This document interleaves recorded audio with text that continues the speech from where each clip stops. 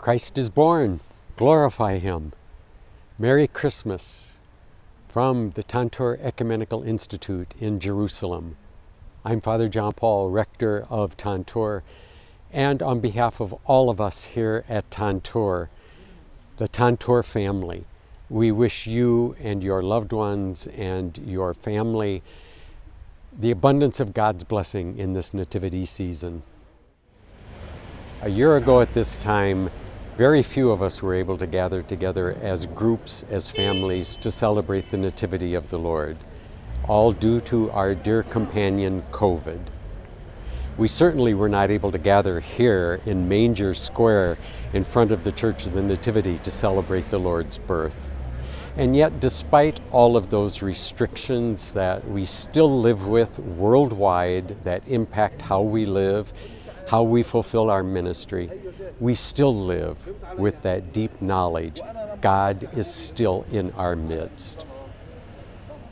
We still live with that deep-felt, gut-felt, heartfelt knowledge that nothing can separate us from the love of God poured out in Christ Jesus the Lord.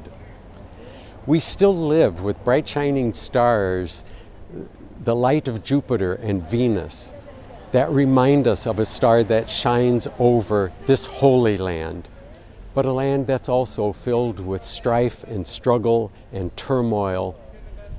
And yet, it is here that our God has chosen to be incarnated, working in us, through us, around us, to bring forth greater life. We live with that knowledge.